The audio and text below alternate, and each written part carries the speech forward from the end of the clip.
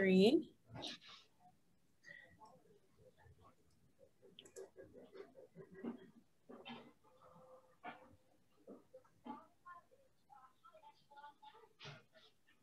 Okay. Welcome everybody. I'm so excited to be able to share with you today. And if you got on the call with us early, you know I am not taking this too seriously, even though this is a very serious topic and it's very near and dear to my heart. I've been at Louisiana College this year. I just made 1 year as the activity director and their distance learning coordinator. I came here to start a Title III project grant to start an online program. And it was very appropriate. They needed someone as soon as COVID hit because then everybody was online, whether they wanted to be or not. So the topic that I wanted to cover with you guys today is communication during a long-term crisis, identifying how administrators can provide biblical encouragement to faculty and staff. My background is communication, even though I'm an associate professor of business. I still have a lot of communication hours in looking at how communication interacts with business leadership, and definitely in the educational space. As we create online courses, we talk a lot about how faculty engage with students. We don't always talk a lot about how administrators also need to biblically encourage their faculty and staff. So I looked at the research that was done in 2010 and then reiterated in 2014 by AJ Zaremba. I might be butchering his name, but I'm sorry, on crisis communication theory and practice. And this is built on the thought process that communication in a crisis is usually short-term. We have short-term crises. I think after COVID, we're going to see a lot of new research come out that talks about long-term crisis. We haven't really faced this since the flu pandemic, I think maybe 100 years ago as a nation and as a world. But this crisis communication talks about crises are inevitable. In most cases, the best option is to choose transparent and honest communication to be effective. And I think as Christians and as Christian leaders and educators, we would say, yes, this is what we do. We follow the golden rule.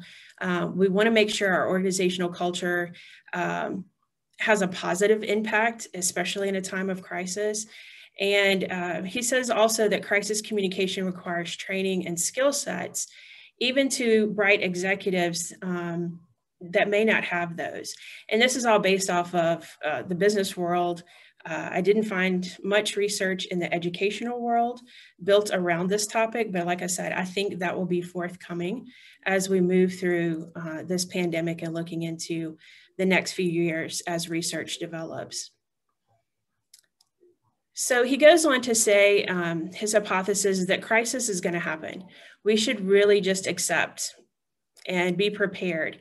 He says that organizations that are profitable and well managed will always encounter sudden problems. And I think we could say this affects higher education as we think about enrollment, as elections affect enrollment, as job markets it also really impact our enrollment.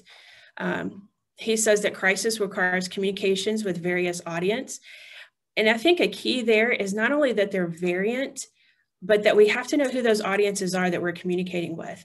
Because if we think about our faculty and staff, they come from different backgrounds, maybe different faith backgrounds, different life issues and situations. And so we can't just really communicate as one blanket statement, but really how do we connect with them on an individual basis? He says also that the quality of the communication is crucial for success, and sloppy communication during a crisis can plague an organization. Without thinking too hard or talking about our nation, can we see how sloppy communication has had an impact in the last few months? Maybe not answer that out loud, but maybe just think about that. So those are the things I was thinking about. And I said, well, okay, let's find some definitions. How do we define crisis? And I found this on the Harvard Business website. And they said routine crisis is something that it's already been faced. Somebody's already faced it. We're used to this. It happens. We have some type of a plan. I know most schools have a continuing operation plan. Businesses, of course, have that. similar things have occurred somewhere else. So maybe my school hasn't experienced it, but your school has. There's a knowledge base that exists and we can pull from each other. On the other hand, unprecedented crisis, and this is a new definition, it's new. We've never faced it before. We're not sure where to start. Many of the leaders maybe in the organization have competing priorities. Even some of our constituents have competing priorities. There's an unknown future, an unknown timeline, and it takes teams of people to find solutions. And I feel like we're really in this unprecedented crisis category. And to me, it felt like, okay, this is a way I can define where we are.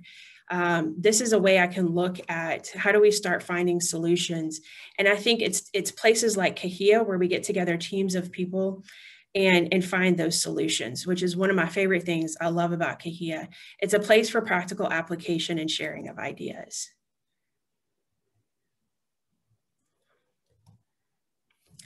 So where does this leave our academic admins? This is his communication theory framework.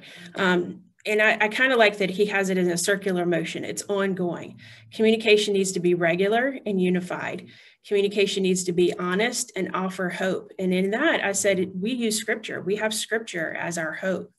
The golden rule on how to treat people, again, is another biblical concept. Organizational culture matters. And I think in time of crisis, it's really good to keep communicating what that organizational culture is and maybe even tweaking it to really define who we are as an institution. But changing culture too drastically can also have negative impact. Communication training is critical, which is why we have webinars like this, why we do team meetings, why we get together, and why we share ideas. So from a biblical perspective, I really started praying about this. And I said, okay, God, what does the word say about this? How should we approach this from a Christian perspective? And I'm not a biblical scholar, so bear with me, but these are the scriptures that really spoke with me. Proverbs 29:18 specifically, it says, where there is no vision, the people perish. And I think growing up, I always thought, well, the people just die. But I think in this instinct is they lose hope. They lose vision.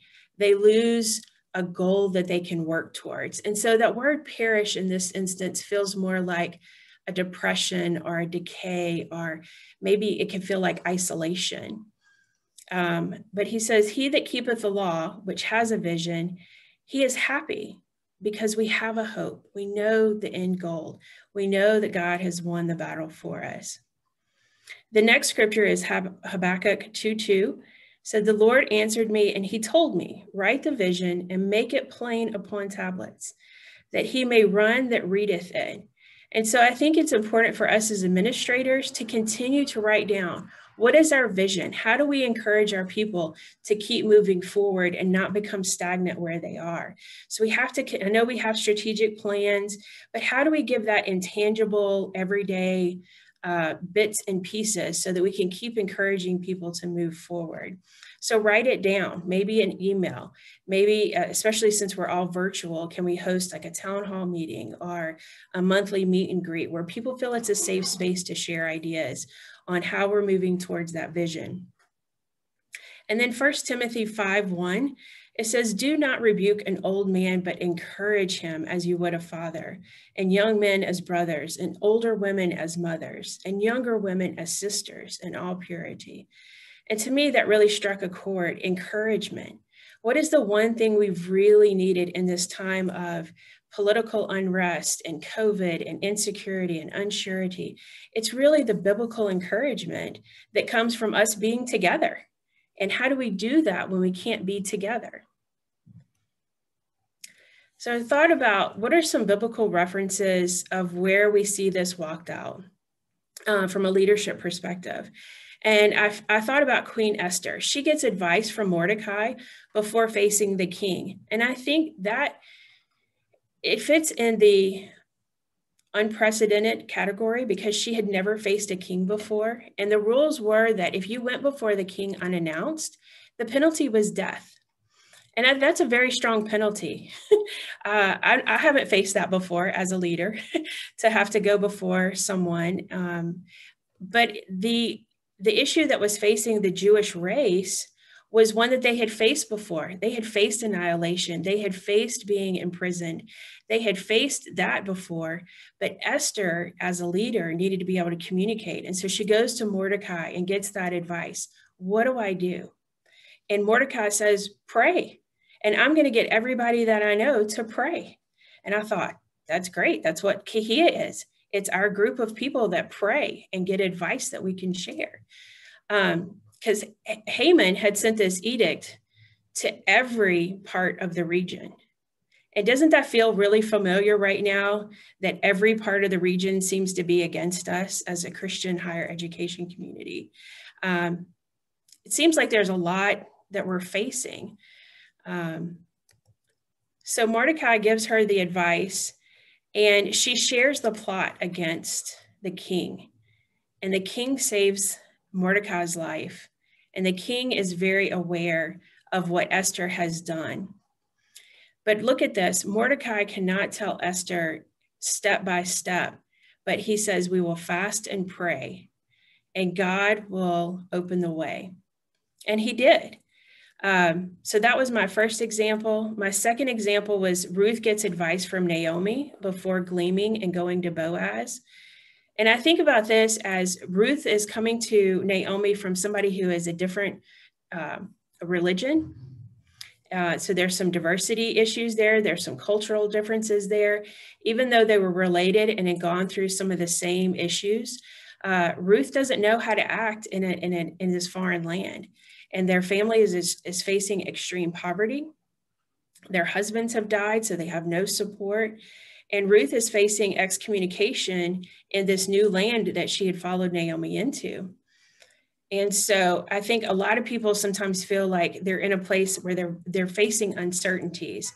And how can we as academic leaders help them not feel exiled? I know we've been focusing a lot on diversity this month as Black History Month, of how do we help our faculty that are minorities or of different ethnicities feel welcomed in our space and understand the culture and understand the practices that we do that we take for granted as being normal, but maybe it's something they've never experienced before. So Naomi gives Ruth the advice to go glean. She gives her the advice of how to get the attention of Boaz because Naomi knew the culture. She understood it. She understood the protocols. And Naomi prayed and believed that Boaz would be their redeemer. And I think this is interesting of looking for that sense of having a redeemer, having a champion, having that encouragement that you're not alone. And I think this is a beautiful story of how we can welcome in our diverse minority faculty and our diverse minority students, of giving them some biblical advice and wisdom as they go through the process. I know a lot of our international students are facing isolation from family. Some of them haven't been able to return to the States to continue their education. So they feel isolated from their friends, their teammates, their coaches. So what are some ways that we can help encourage faculty to reach out to them and think about the situation that they're in? And then the last one I have, this is young David. He goes to King Saul for advice before facing Goliath. The country had been in crisis for 40 days. The giant was taunting everyone in the land, and no one was willing to face that giant. And here comes young David looking for advice from the king. He said, I'll go before him. And so King Saul, as a leader, says, well, the only way I know to tell you is to do it the way I know to do it, is to wear my armor, which doesn't fit and it's cumbersome. And David says, I can't do it the way you did it as a leader. I have experiences. I've killed the lion. I've killed the bear. I have experiences that you as the king haven't had. So how can we as leaders look to our faculty and staff and find out what are their experiences that they can bring to the conversation on how to face some of the trials and issues they're facing? Because maybe they have the tools and the insight that we haven't faced. They face the experience in a different way. So these are some practical applications. I'm pulling these two things together from research and biblical perspective. Schedule some time to do some direct communication. We talked about that unified communication. We also talked about up-down communication and down-up communication. So maybe an online meeting, recording messages that go out frequently that have some specific encouragement and information of what's coming up next, and regular briefings for staff and for faculty. I think regular communication gives somebody, they said, well, maybe I don't know what's going on right now, but I know every Monday I'm going to get an update. Or once a month, I'm going to get an update. I know what to look forward to. That scheduled communication creates a certainty that they can anchor their time in. And having that anchor helps them feel like they're not just wondering when they're going to hear something or what's the next thing that's going to happen.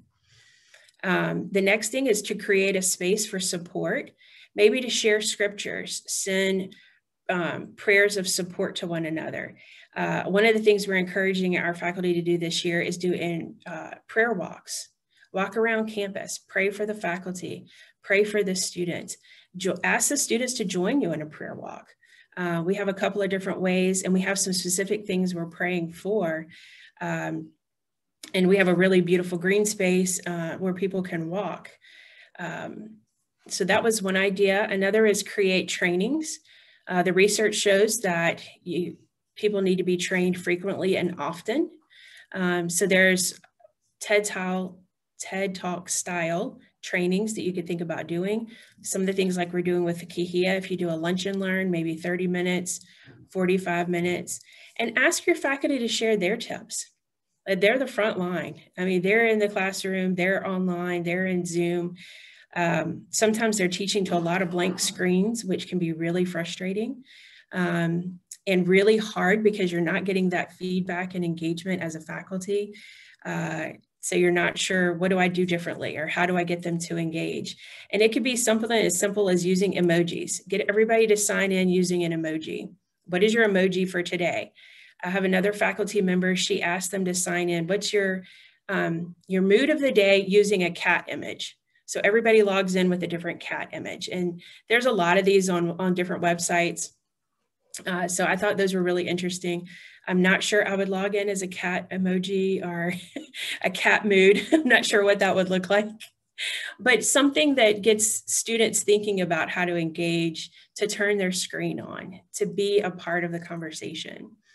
And also give examples, how to best address students, parents, and the media when you're talking about communication, because I know it's easy to go negative really quickly. But a lot of people are listening when you're talking, even to other faculty or through email. Emails can be forwarded so easily. So a message is really easily to get sent on with maybe not the whole concept of the situation or the whole picture. And then respond to issues with faith is my last piece of advice here. Support faith with action. I'm really strong in this, and I've learned this from the mentors that I've had the privilege of serving under, is if you say you're going to pray, follow up. How'd it go? How are they feeling? Are they over COVID? Are they feeling better? Send them a card. Just check in with them. Even the smallest acts of kindness, supporting that faith, gives them a model to follow. And it goes a long way to check on faculty members that are extremely stressed out right now. So one of the things I did this semester is at finals week, we created little baggies. I have one here. It's just a simple little Ziploc bag full of candy. And we put a sticker on it that said, these are your survival packs. And they came with candy, chocolate, some kind of mint, and I put K-cups because I know a lot of people are coffee or tea drinkers. So I just found a whole bunch of K-cups and put them on every single faculty's door. You know, you're encouraged. Be something that it can be really simple. And they thought it was fantastic. They were like, you care. That chocolate got me through grading those final 100 essays. That cup of coffee, it was the thing I needed to get me through giving 1 million proctorio exams, because that felt like what the semester was doing. So it could be something really simple to support that faith with a small action or deed.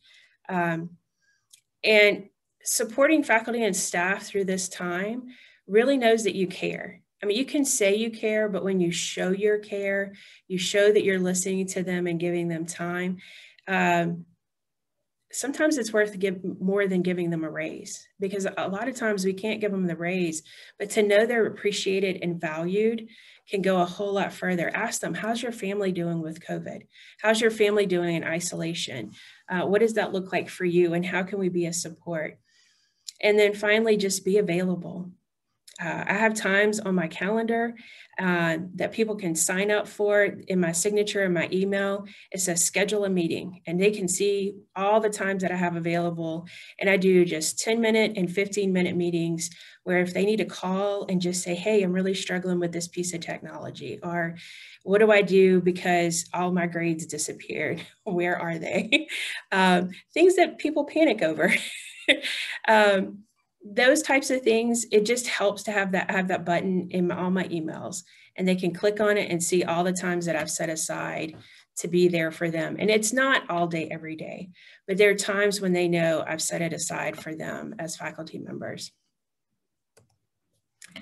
And then I'm sharing this resource. These are hyperlinked, and Renee said they're going to be shared after the video. I found a couple of pages, 100 encouraging verses, 100 encouraging prayers. So if you're not super creative, don't worry about it. Copy and paste, but make it personal. I think that's the biggest thing, is just find something that you can do really easy. If you use Hootsuite or something like that, that you can set them up to go automatically out. That's another great tip. But I found that sharing verses with something personalized, offering to pray for a specific prayer, has been really positive. Not only being a mentee, but being a mentor as a faculty.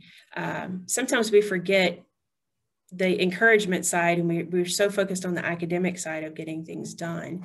And we need to get things done. I don't mean that, but sometimes just having that encouragement along the way can be really super supportive.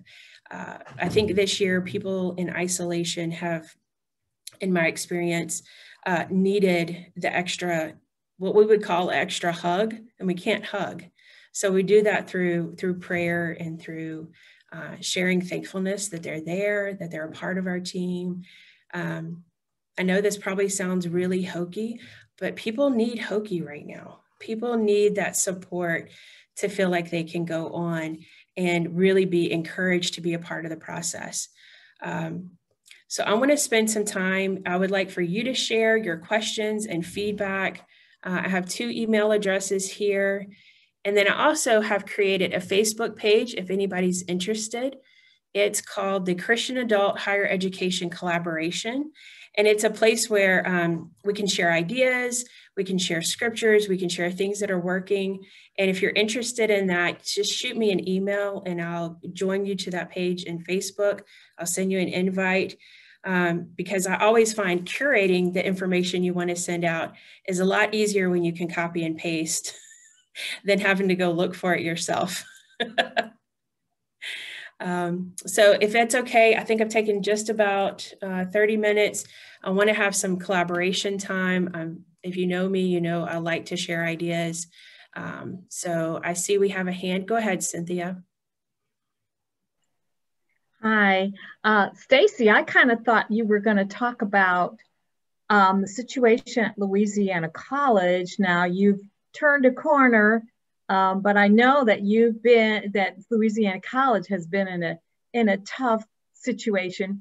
Some of you know me, I'm a Higher Learning Commission peer reviewer, and I get pulled in on these schools that are having really tough situations, going on probation, ready to close. And I've been a participant at some of those schools as well. So communication is really important. I wanted to share something at one of the schools.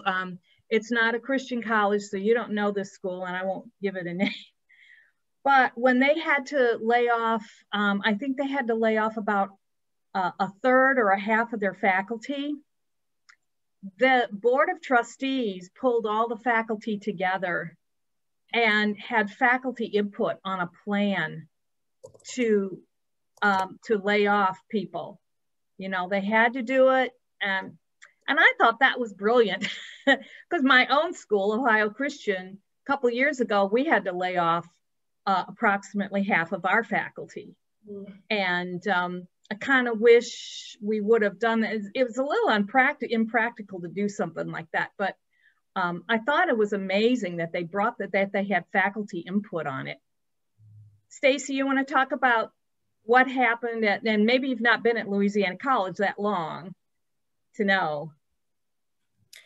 I've only been here since January of last year, and I know it's been 5 years under the new president, and a lot happened 5 years ago when the last president left. So there's still, I think, a lot of recouping going on right now, but I don't have any specific instances other than what we've really been dealing with during COVID. And is Louisiana College recovering? You don't really know. I will tell you, I should tell you after I told you about Ohio Christian, we have turned the corner, and we prayed and prayed and prayed for a deliverance from this situation. And you know who our deliverer was? The federal government and the COVID relief.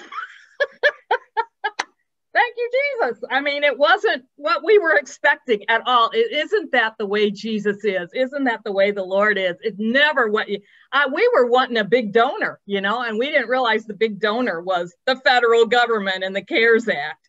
Wow. Yeah.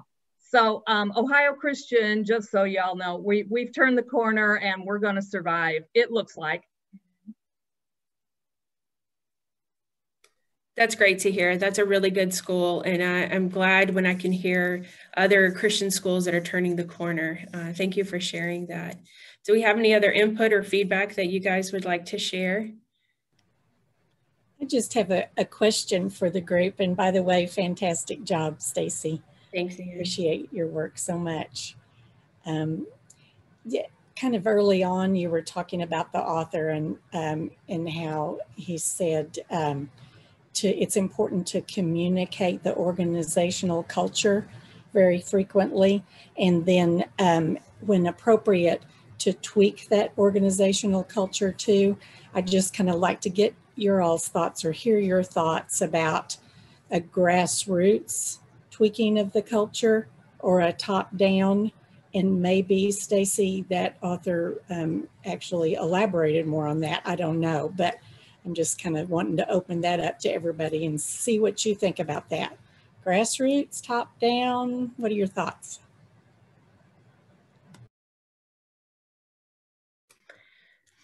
I think with COVID, it's opened a lot more of the grassroots organizational change than in the past, just because people are trying to communicate differently on different levels. I think most research would say top-down organizational change. But I think that research is changing. I'd have to look specifically, but I think it's more, I would call it like mid-level. You can really see organizational culture at what we call mid-level management or mid-level culture.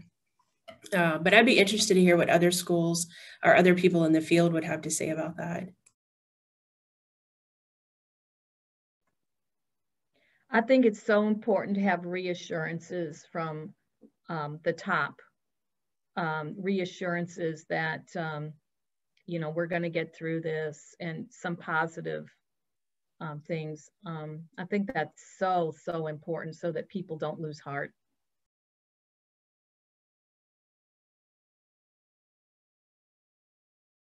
I agree with you. I think when the top gets silent, people get scared. That's been my experience.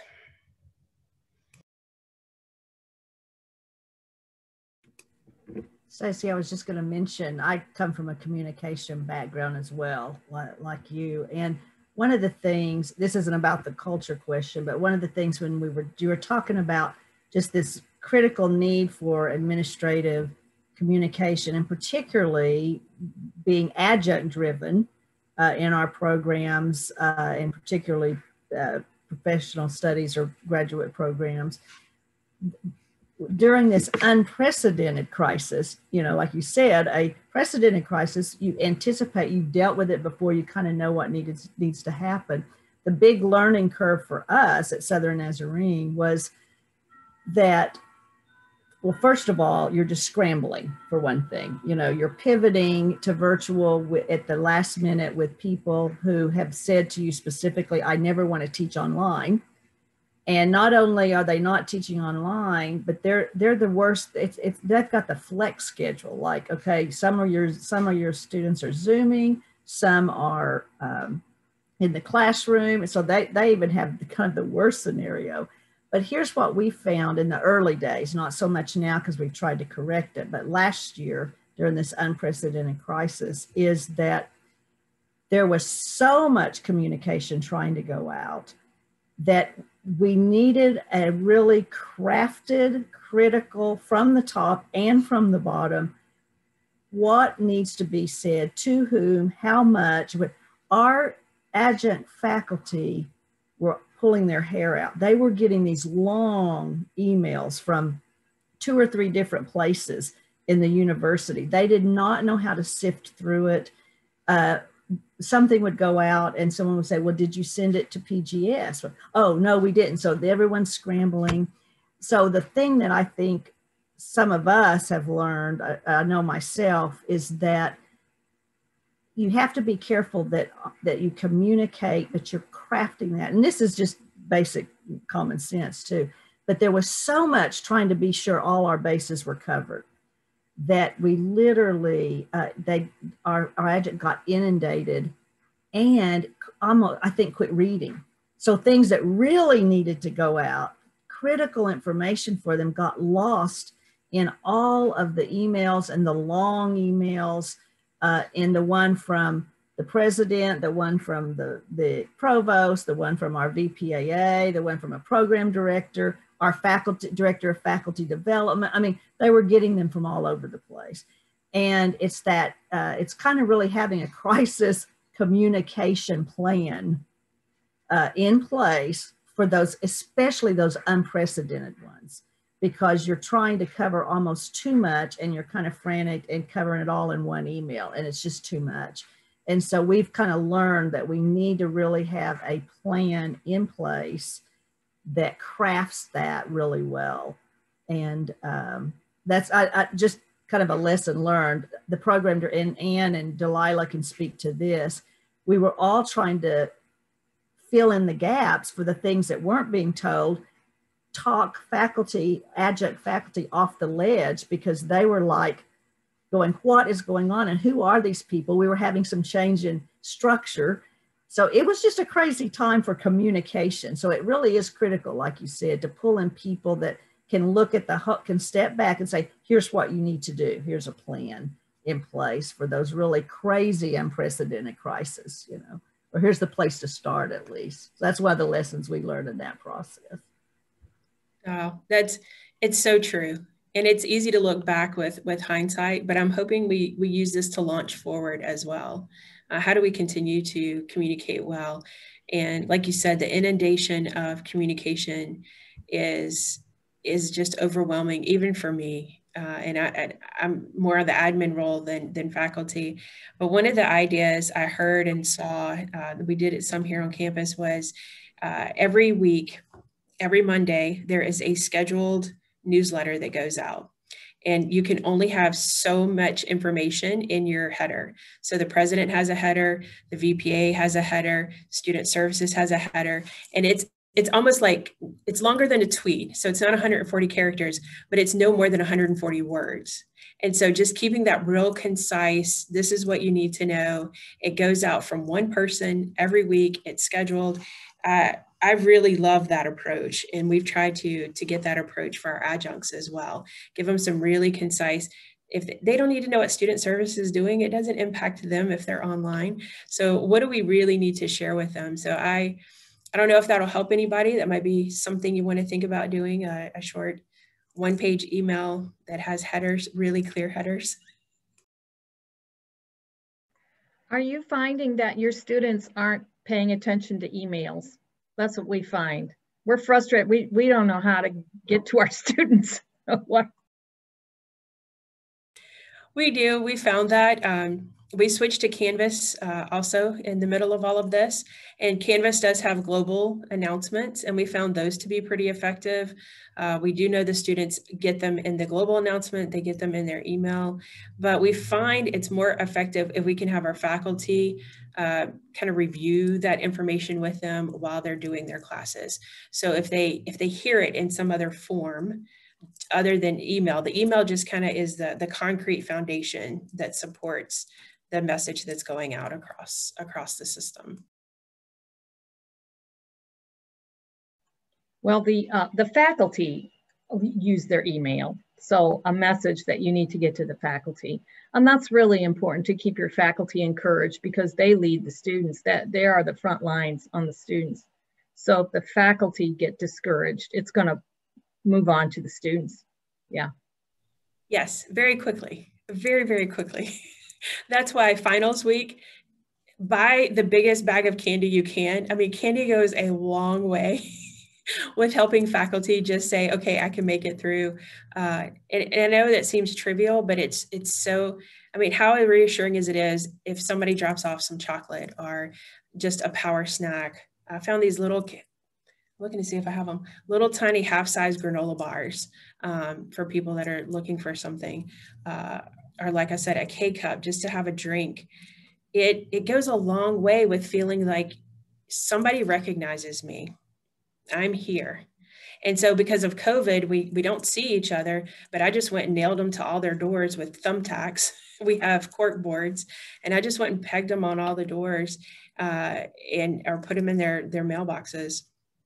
So I think something like that is encouraging to help them, but consistent communication, I think, is key. And that's why I think sometimes I post verses in my I'm running 2 pages right now on Facebook for encouragement. And my faculty go, man, how did you know I was going through this today? I was like, I didn't. I posted that on Sunday and today's Thursday. It's just God knows what you need if you have somebody that's willing to share that with you. And I think that's how God encourages his people is through us, if we're willing to share that message of hope.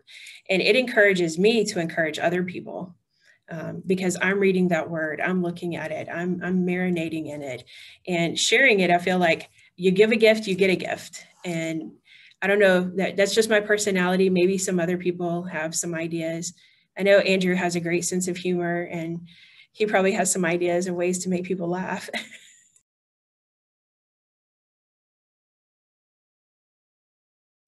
Was that an invitation now to try to make people laugh? Let's see, I could put on some kind of a show. No, I think one of the other things that we've worked at trying to do at Moody too, throughout all this has been sharing positive things. I think everything we see is so full of negativity, and there's plenty of negative stuff around, but I've worked harder at just sharing some of the positive things, whether that's things that we see at Moody or things that we see students doing or things that, adjuncts who are still getting things published or those kind of things. And so in my weekly letter that's not restricted to 140 words, although I'm going to think about that, I think that's been helpful just for people to see some of the positive things. I've also tried to curate some more things that I see, whether it's things from the Chronicle of Higher Ed or other things that are, again, just to try to give people some hope and some ability to process it, as well as that ability to say, oh, we're not all alone in this. Other people are struggling with this too. And not just that misery loves company, but I think that that's been beneficial for people to get a bigger picture so that they don't just get so myopic in their focus on, man, this is awful for me in my class, but that they're able to see, oh, this is part of a bigger issue. So that's been good too. I've not shared dad jokes with them every week though, but Come on, those are the best. No, what is the best is watching my sons share dad jokes with their kids. So that's when I know that I've arrived with my humors, that my kids are passing that on to my grandkids. So that's great. I love curating the positive stories that you have from your students and sharing those. I think that's such a wonderful idea to create some positive news. And like you said, we're not alone.